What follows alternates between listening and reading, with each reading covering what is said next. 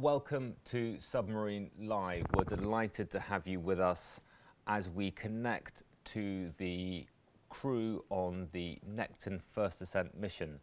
Now, they're exploring the uncharted depths around the Seychelles archipelago in the Indian Ocean and using submersibles to do that, to take scientists down to depths that have never previously been visited, so down to 250, 300 meters. Now, Submarine Live is part of the AXA XL education program, and we are based at Sonodyne HQ, an amazing UK marine engineering company that is making a lot of this underwater exploration possible. And I think, before we see if we can get a line into the expedition vessel, I've just got a few shout-outs to some schools. So we have countries watching. We have the UK, Turkey, Bermuda, USA, Colombia, and Albania. Welcome to all our viewers in those countries, and great to give a few shout-outs as well. We've got the Middle East Technical University.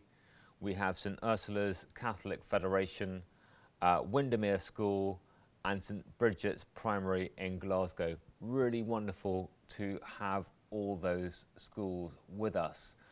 And I think I have on the line, I have Paris, one of the scientists on the Necton First Ascent mission, and Paris, a benthic ecologist looking at the life that lives on the bottom of the ocean. Paris, are you receiving us? Yes, I do. Wonderful. Thank you so much for sparing some time, I know on a very, very busy science day. But perhaps just to kick us off before we get to the questions being sent in by the students, could you just explain to us what Necton First Ascent is all about? Absolutely. So, as a general kind of framework, we already know that our oceans are in trouble. We have plastic pollution, coral reef loss, overfishing, and at the same time, even though our oceans are 3/4 of our planet, we have very, very little information. So in order to be able to kind of mitigate our impacts, we have to get information, which we're currently lacking. So what Necton First Ascent is trying to do, we are already in the Seychelles, and we want to get information about the marine ecosystems here, about the coral reefs that are in Seychelles that have been so little studied so far. So we're trying to establish that baseline information, which we hope will kind of provide all the necessary tools for legislators to kind of try and conserve the ocean. So it's really kind of an exploration in order to get baseline information from the very little studied Indian Ocean. So students watching may have seen some of the issues facing the ocean in the news. They may have seen the plastics issue, which has received a lot of media attention. And what I'm hearing from you is that we actually don't know that much about the ocean, and that we're going to these places for the first time as scientists, or even as a species, to find out what's happening down there. Am I on the right track? You're completely on the right track. So most of, in the Indian Ocean and in Seychelles in particular, we have very, very little information for what's going on below 30 meters. That's traditionally what scuba divers are able to explore on their own. But as soon as you go below that level, you need more sophisticated tools, you need probably technical divers, you need submersibles, and it's not always possible to study those depths. So below 30 meters, we have very little information. And in Seychelles in particular, I think there have been potentially like 1 or 2 studies in the past decade or so. So what we're trying to do is explore these depths and get all this information that is currently lacking with submersibles and with remotely operated vehicles. Yeah, and I hear some action on the back deck behind you, and I imagine Yes. one of the submersibles is about to come back to deck. Whilst that is going on, from a science point of view, what does it mean to you to explore the depths in a submersible? Tell us a little bit about that. I think there are many different ways to explore kind of the deep ocean. as I said before, we have remotely operated vehicles and other instruments, and then you have submersibles. So the submersibles are really unique compared to all of the other equipment because you get to be, as a scientist or even as a non-scientist, in it and actually witness all the amazing underwater environments that you usually get to see only via videos. So being able to dive there and see those environments live is a unique connection that you cannot get with any other type of equipment. So it's really great to be able to do those dives. So Paris, just for our school audience watching, and I don't know whether we can see the small submersible full screen on my desk here, but this is a very small ROV, and ROV stands for remotely operated vehicle. And that's almost like a small robot with a camera, or big robot with a camera that you'd send down. Yeah. And then you're talking about actually being inside a submersible with these amazing sort of round pressure hulls. Paris, you've been down in one of these. Can you tell us what it felt like? It felt really strange, I think is the best word, because I have been studying marine environments for over 10 years now, and looking through a computer screen is not comparable to going down there. It was relatively kind of very soothing. You kind of feel with a submersible, it's kind of blends very nice with the environment, and it feels like you're actually the one that the fish are looking at, because you're in this fishbowl, if you like, in the submersible, and it feels like the fish are observing you rather than the other way around. So I feel like I'm going to an environment where actually I'm being observed rather than observed. So it's a really interesting perspective, but it's really, really cool to be able to see all these corals and fish from so close, literally like 10 centimeters of glass separating you. It sounds incredible. I'm just going back to your introduction, and I have a question in from Nadia in Sheffield in the UK. Listening to, are humans the only reason that ocean health is deteriorating? Of course, humans are not the only reason why ocean health might be deteriorating. For example, you might have spread of diseases in corals, for example, from other organisms like sponges, which is a natural phenomenon. So if you like, there is a natural variability in the conditions we have in the ocean.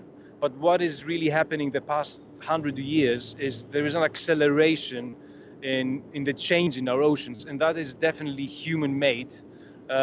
So we're kind of pushing the oceans towards new kind of scenarios that we haven't even imagined before. So the majority of it is man-made, essentially, the past 100 years or so. And I think we can see behind you the submersible being brought in. Can you, I mean, you've probably seen this many times. I think you're on the sort of 35th dive of this mission. Yeah. Can you tell us a little bit about what's happening behind you? So right now, the submersible just reached the surface. What is happening is they're opening the hatch. So the pilot and the co-pilot, they go out of the submersible and they go into the chase boat, because it's much, much safer to physically remove, if you like, the submersible and transport it onto the ship with no one being inside it. So as soon as they're out, they go to the chase boat, then they come into the boat via ladder. And the submersible, as you can see, it's already hooked. And with a crane, we transport it into the deck of our ship. And so, I mean, we've got the chase boat going out, and you have two people in the submersible, and you talk about there being a pilot and a co-pilot. Does that mean, Yes, as a scientist, that you are also a submersible co-pilot? Yes, essentially, the pilot is always like a specialized person who knows how to drive submersibles. I could never do that unless I had like specific training for years. So usually the second person, which could be a scientist for this expedition, is mostly a scientist or maybe a media person who wants to report about the underwater environments, is essentially the co-pilot. Yeah, so I've been co-pilot for a couple of times. And which is a nice title. I can just see the crew coming out behind you at the moment, getting into the chase boat, and then I imagine that I can see a strap coming down. What is the next stage in recovering the submersible at the end of a science dive? So right now we have that strap that you're seeing is connected to a crane of the ship, and then that will be moved onto the science deck. So as soon as the submersible reaches the science deck and everything is clear and it's safe to approach it, the first thing we will do is we'll go to the bio box, which is a sort of box where it contains specimens that have been collected for the deep, and all the scientists will go there with buckets filled with water, take all the samples, put them in the bucket, and go in the lab to try and preserve them in different chemicals for later analysis. Amazing. And so, do you have specific samples that are being collected on this journey, or have you been working on your samples in the lab whilst the submersible has been going down at depth? So the majority of the processing of the samples, if you like, when you try to identify what kind of species it is, will probably happen after the expedition, just because there is not enough time and you need some sort of tools that are not readily available on a ship. But you always have a first look under the microscope, or you go with guides to make a first assessment of what you're actually having in front of you. So it's a bit of both, really. And Paris, I can see we're getting to a stage with the submersible being lowered onto deck. Is there any chance that you can pan or tilt the camera a little so that the students can see that taking place? Well, the thing is, I have like a big barrier, so I don't think you can see it, because as soon as I go there... It's okay. Well, perfect. That's Thank you so much like, for trying. No. Yeah, sorry. No problems at all. We've got a few things. Is Ivy or Evian Ealing is asking, how difficult is it to collect your samples? I mean, how do you do it? I mean, you obviously can't open the hatch and reach out and grab stuff. Yeah. So how do you go about collecting samples at depth? So our red submersible, which is the submersible that collects samples, has the bio box, which I already referred to, which is a sort of like essentially a box with biology, but it also has a manipulator arm, which essentially, as soon as you hint what you want to collect to the pilot, then he can go maneuver this manipulator arm, and then he can collect all the different organisms. Now, in terms of how difficult it is, it depends on the type of organism. If you have something that is really soft and fleshy, for example, if you have jellies, it's really tricky to actually be able to grab them. Fish, out of the question, because they're too fast, there is no way you can get them with the arm. If you have something more solid, like a soft coral or a hard coral or a sponge, then it's relatively easy to actually pick it up and put it in the bio box. So it depends on the organism. Depends on the organism. And so being a benthic ecologist, are you studying those sort of sponges and corals that live on the bottom and the animals that live on those? Exactly. So I'm interested in everything that occupies space on the seafloor, and the majority, at least here in Seychelles, is usually corals, sponges. If you're on the shallows, you might get algae as well, or seagrasses. And then you might also have other things like sea urchins or sea cucumbers when you go a bit deeper. Sea cucumbers, you say? I mean, is that a kind of vegetable? No, it's an animal. It just resembles as a shape a cucumber, so we called it a sea cucumber. Oh, wow. So it belongs in the same kind of big family together with the sea urchins. Fantastic. And I've got some questions coming through a little bit about submarine piloting, and I think that Oliver will be joining us in a bit, and so I'll spare you trying to come up with your piloting question skills. But what do you hope to find by doing a mission like this? Is there something that you're looking for? So the main kind of reason, as I said maybe in the beginning, is that because we literally have no information below 30 meters, by studying everything between 30 and 500 meters, is essentially creating that baseline information. So any kind of information we have about these environments is a bonus and a win for us scientists. In particular, as if you ask me as Paris, I'm interested in see how coral communities, if they are affected in deeper waters from climate change and ocean acidification. We know that the shallow reefs are in trouble because of rising sea surface temperatures. I want to see, are the deep ones healthy, or are they also in trouble?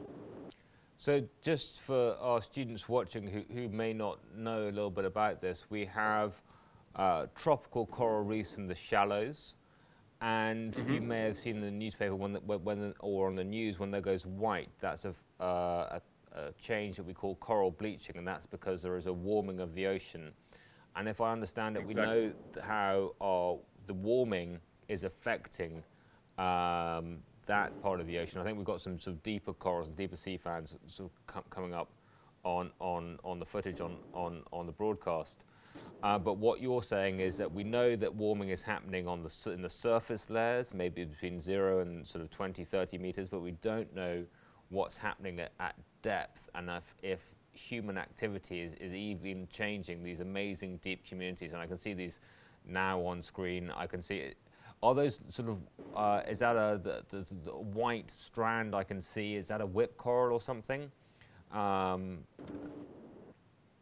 not sure what you're seeing because I cannot see, but probably. But it's amazing. So what you're looking at is how these deep communities might be affected by changes that humanity is causing. I've got a question coming in from St. Bridget's Primary from Lucas. And I know that you won't know necessarily what species you have found until you do further analysis after the expedition. The question from Lucas is, what new species would you like to find? I would like to find new species of corals in particular, because that's kind of like the main type of organisms you see like in deeper reefs, anything kind of below 30 meters if you like. But any type of new species, even if it's a sponge, which is not my type of expertise if you like, or a new species of fish, that would be super exciting. And of course we don't know, as you said, right now if you have a new species, we need to kind of process them and go through a whole procedure which takes months, sometimes even years. But when you go to the deep where no one has ever been before, the likelihood of finding new species, I think, is very high. So I'm pretty sure we're going to get dozens, if not hundreds of new species by the end of this expedition. Maybe Paris, I know you've been, I think you've been working on some of the samples that came back from Bermuda from the first Necton mission. How many new species did you find from that? Just to give us an idea, on a relatively well-explored area of the ocean, how many new species did you find then? So Bermuda, we found approximately 100 new species.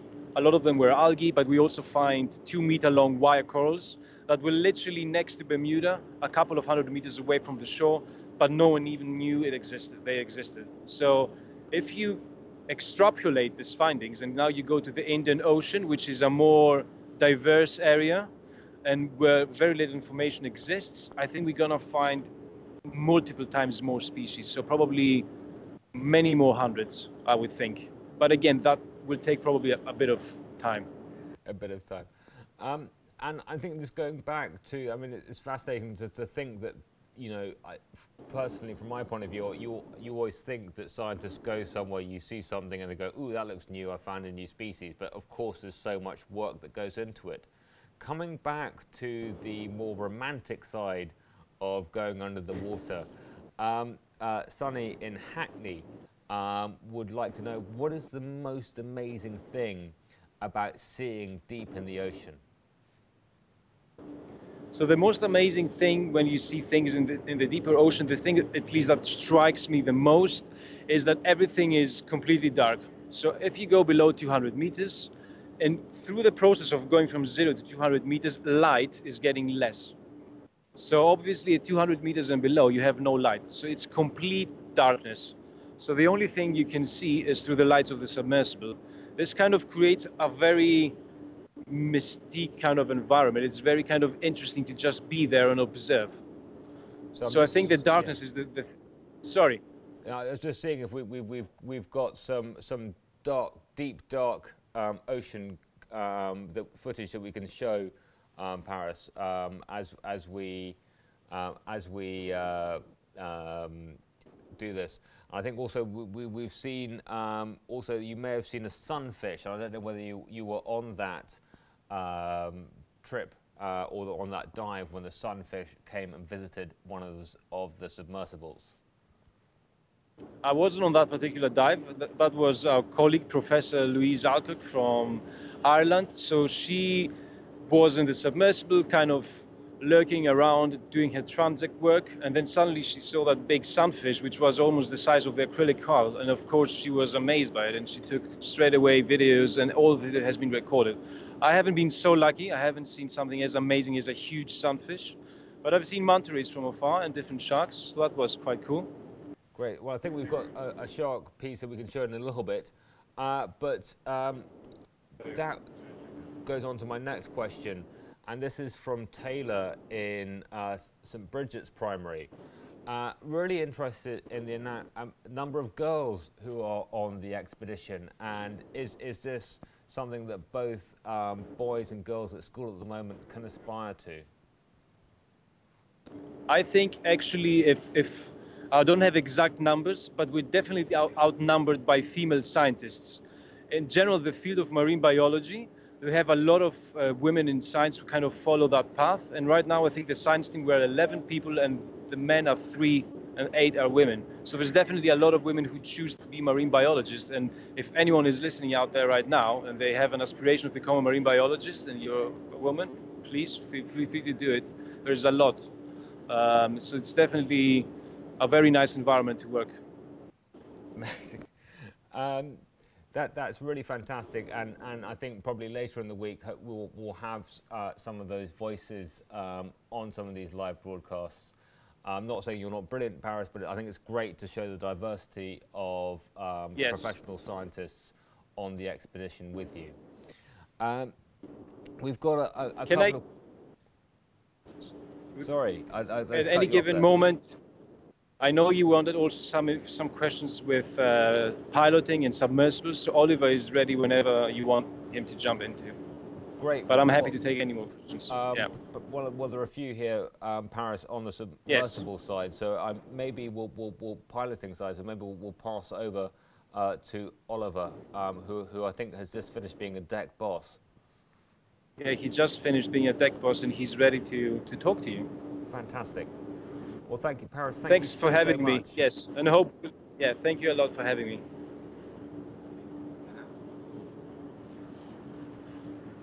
Oliver. Hello. Hello. How are you? You safely recovered the submersible? Yes, we've just brought Omega back from a very long dive. It was down for 4.5 hours, and it came up with a whole treasure, a whole load of treasures from the deep. A lot of sponges and lots of corals, lots of wonderful things. Oh, well, that's really exciting. Paris has been amazing answering a lot of great science questions. There are a number of questions coming through about the actual submersible operations and submersible exploration side of this, which I thought you may be better placed to answer. So I've saved them up for you. Thank you. Miss Claydon's class would like to know, how long does it take to build a submersible? It's a very good question. Well, the submersibles which we use, they take about 12 months to build. And the reason why it takes that long is the actual pressure hull. So the glass sphere, it's made out of acrylic, a kind of plastic. That can take up to 6 months for it to be formed accurately without any little cracks or anything else in it. And then you've got to assemble a whole array of really complex pieces of equipment into a pretty small area. So it takes about 12 months, including with testing. Amazing. And Oliver, you are a submersible pilot, and we can see we've got some footage running of one of the Triton submersibles exploring the deep ocean at the moment. But is there a submarine driving test you have to pass before they let you down there? Yes, there is. We don't call it a driving test, it's a pilot test, because we work in the 3 dimensions of the ocean. We have to go up and down and left and right. So a bit like a helicopter pilot is how we do it. So we have to do a whole lot of training. The first few weeks are in the garage, learning about how it actually works, all the electronics, and then all the systems. And then we get to go into a simulator to actually try it before we get into sea. And then you have to do a whole range of tests and practices when you're actually at sea and run through lots of different scenarios. What happens if this happens or that happens, or if a shark comes, or you get too close to a cliff, or those type of things. So yeah, that's how it works. And you have to get your license. So I've got my license, so I can safely manage a submersible. But I'm not a Formula One driver yet. So in the same way with piloting submersibles, you pass, then you're able to operate. But our two main sub pilots are Formula One drivers in many ways. They are real experts. So they're really leading the diving at the moment. That's fantastic. And it has ushered in a sort of a new opportunity for deep ocean exploration. So you can go down now, and it's amazing that the Necton First Ascent team are going places that no one has been before.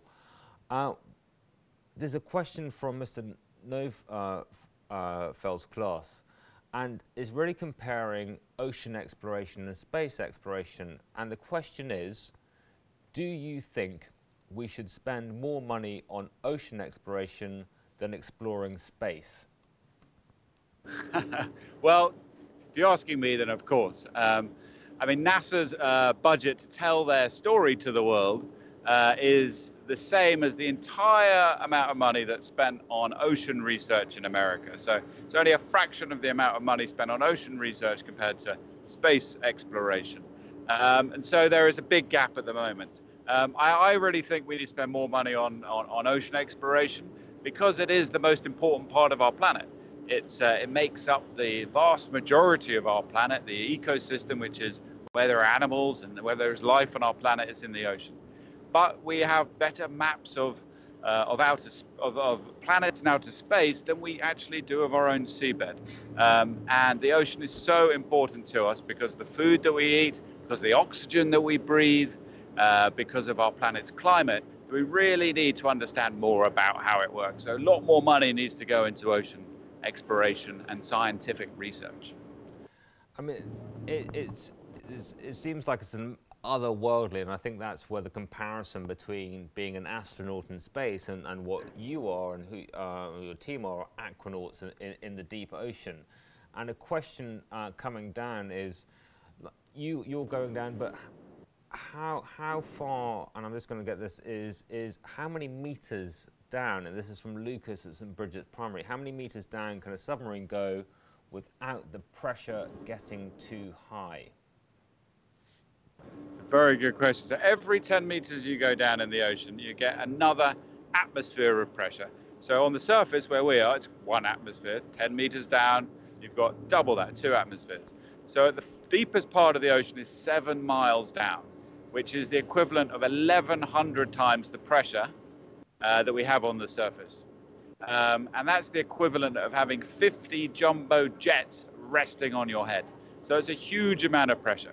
So far, only 3 people have been down to the deepest part of our ocean in submarines. There is apparently there could be a 4th who's going to in the next few months. They may well be a 4th person may be going down. A guy called Victor Vescovo on 5 Deeps. Check it out.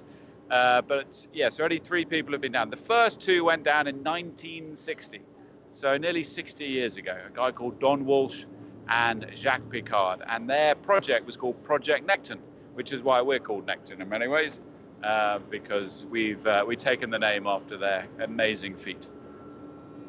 Incredible. And I mean, you're going down in this wonderful sort of almost like paradise in the Seychelles archipelago.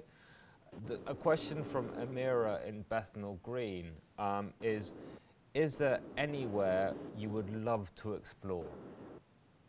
Oh, yes, lots and lots and lots and lots and lots of places. Where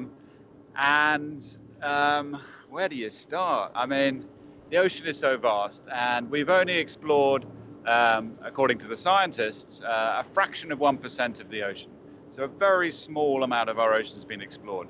So there's the range of really exciting places to see. I particularly love the animals, so going to areas where there are lots of those animals. And I'd really like to go into the deeper part of the ocean as well. So down to 1,000 to 3,000 meters, because it's at that depth where you have the greatest number of different animals. On the surface, we have the greatest quantity of animals is on the surface. But as you go down between 1 and 3,000 meters down, that's where you get more different animals than anywhere else. So I'd love to go down into those depths. And I think we can just see one of those animals that you have come across during the trip, which we have up at the moment, which is a thresher shark, an amazing creature. And it must be very special for the team when they have those sort of rather unworldly, otherworldly, in fact, encounters with this kind of creature. Absolutely. I mean, it's a great privilege to see those animals and the incredible, beautiful sharks in their natural environment. I've just spoken to our pilots who've just come out of the submersible, and they've said they saw a large number of hammerhead sharks on this dive. So that's the first sighting we've had of quantities of hammerheads. So that's the news literally from a couple of minutes ago. We've seen thresher sharks, as you've said, and also the 6-gill shark, which is a real deep diving shark. We've seen them at 300 meters as well.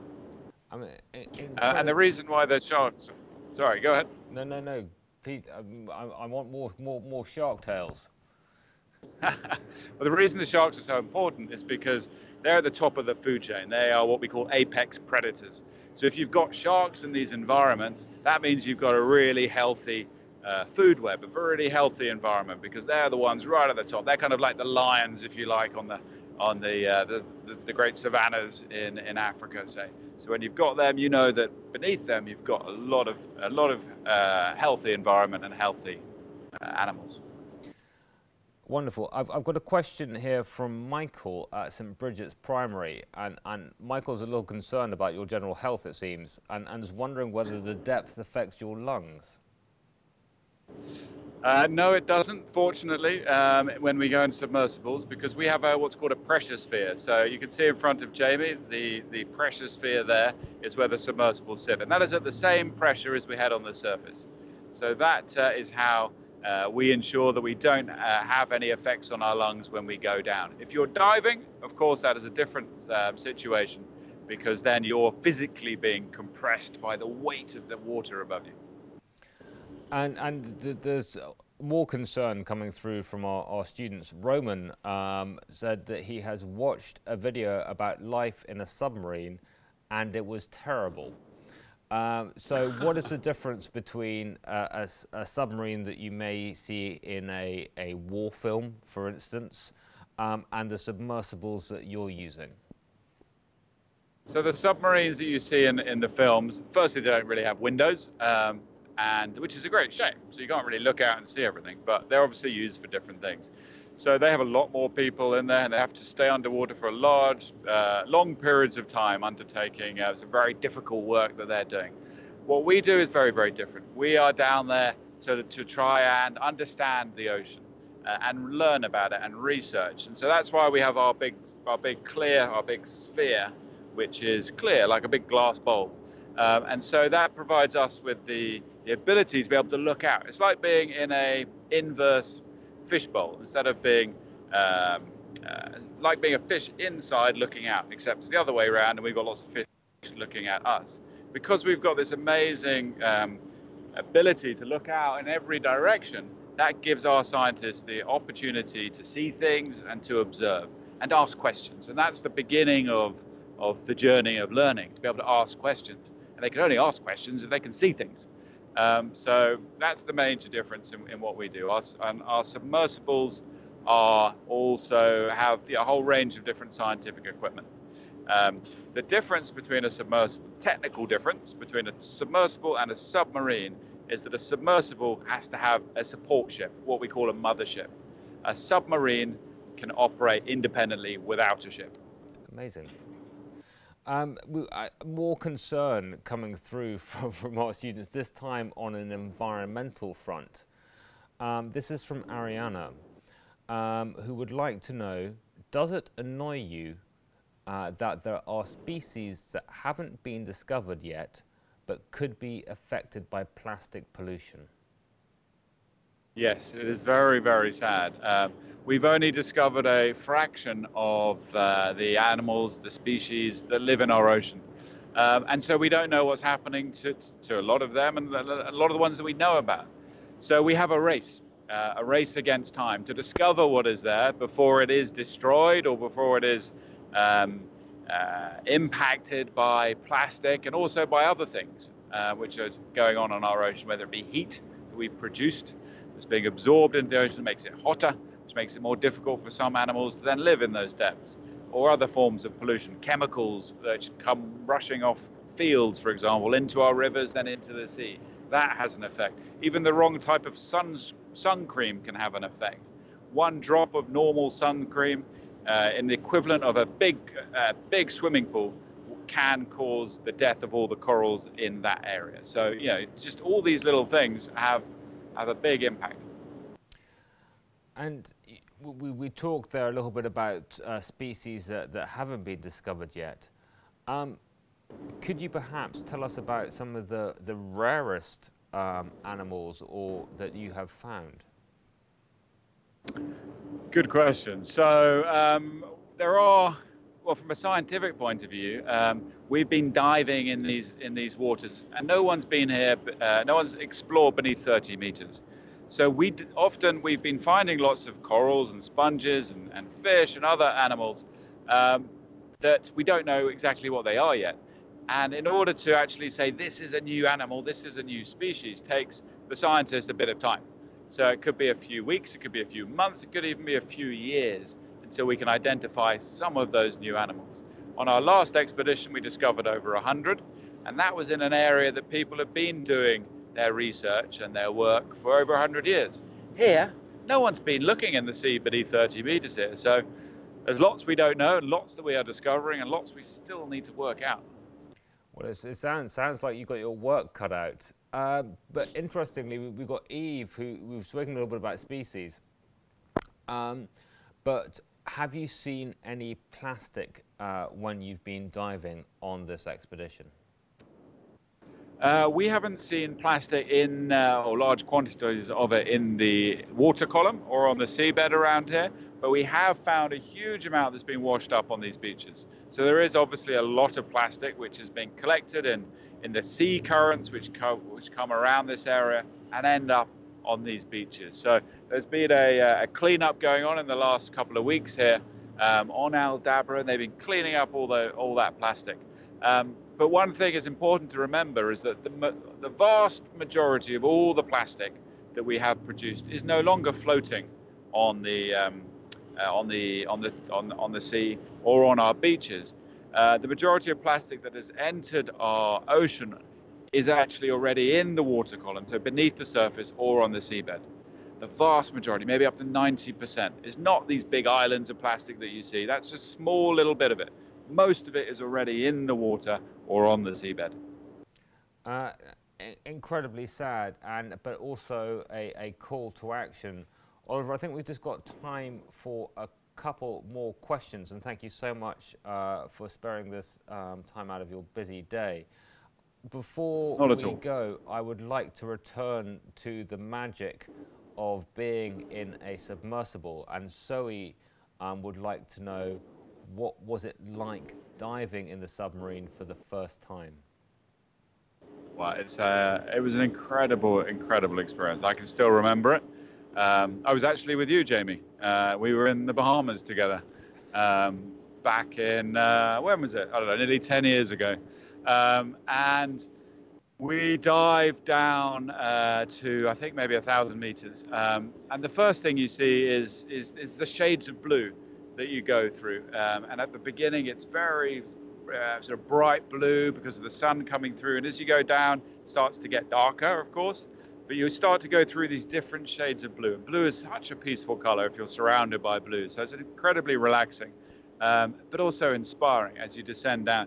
As you go beneath about 200 meters, you start to lose all light. And then obviously down at 1,000 meters, there's no light whatsoever. And then you turn the lights on, and then you go searching and exploring and trying to find incredible things. And when you do, you put the lights on, and the light the colors come back in the animals that you see, whether it be fish or sharks or octopus, octopi, corals, whatever, they all come to life. And then I think on that first dive, we also may have seen, no, we did, yeah, we saw some of them, it was called bioluminescence. So these are animals which make their own light, and they light up. So if you shine lights at them, they light up. So it was like being in another world, which we were. Instead of outer space, we were in inner space. Incredible. And I mean, it sounds like such a magical world to be in, and it's amazing that you're now able to share this with so many people around the world. If I can ask my own question, which is, what message would you like to give to the young people on this planet? You're on this incredible voyage of discovery in the Indian Ocean. What would you like them to hear? Well, I think we can all make a difference. Most important thing, I would ask you to fall in love with the ocean, because if you fall in love with it, you'll want to look after it. And there's so many reasons why you need to fall in love with the ocean. One reason is, if you like breathing, I'm going to ask everyone who's listening to take 2 breaths, and I'll explain why. First one. Second one. So that second breath, the oxygen in that second breath came from the ocean. It was made by the algae, the green stuff, if you like, in our ocean. And so there are so many reasons to love the ocean, but also because it's such a beautiful place. It makes life possible on our planet. From outer space, we look blue. We are the blue planet. So we need to look after it. If we want to continue our lives and our livelihoods and continue to enjoy this wonderful place, we need to look after it. We need to find ways to do it. So firstly, just fall in love with it. Just love being by the ocean. Whenever you go to the sea, I always remember as a kid driving down into, and we were sitting so excited in the back of the car, and it was always be who would see the sea first. Whenever we came to the sea, it felt different, you know, the air coming, everything, and then just get your goggles on and go and have a look beneath the surface, see what's there. Become an aquanaut. I have. If I'd managed to do it, I think anybody can. Amazing, Oliver. So big thank you to Oliver Steeds, Chief Executive of Necton, who has been sharing his thoughts and inspiring ideas live from the research vessel in the Indian Ocean. Thank you so much, Oliver, and good luck with the rest of your day. And I think we may be hearing from you and the team tomorrow as well. Thank you very much. Bye-bye from the mission. Bye-bye. Thank you. Well, thank you so much for being part of this submarine Q&A. We've been connecting to the Necton First Descent mission as part of Submarine Live with the AXA XL Oceans Education Programme. And until tomorrow, we've got some more sessions tomorrow. We've got another session coming up today, a live investigation looking at being a submarine engineer. How can we get our submarine safely up and down our little ocean? Tomorrow we have 2 more live investigations and 2 more submarine Q&As connecting to the team on the Ocean Sapphire in the Indian Ocean. Don't forget, if you're loving Submarine Live, we also have Arctic Live, where we'll be broadcasting from the northernmost broadcast studio in the world, one that we make every year. That is from the 1st to the 8th of May, running from Encounter Live as well. So, until we are back in about 15-16 minutes with our submarine engineer live investigation, it's goodbye from Sonodyne HQ and goodbye from Submarine Live for a while. Thank you so much. Bye-bye.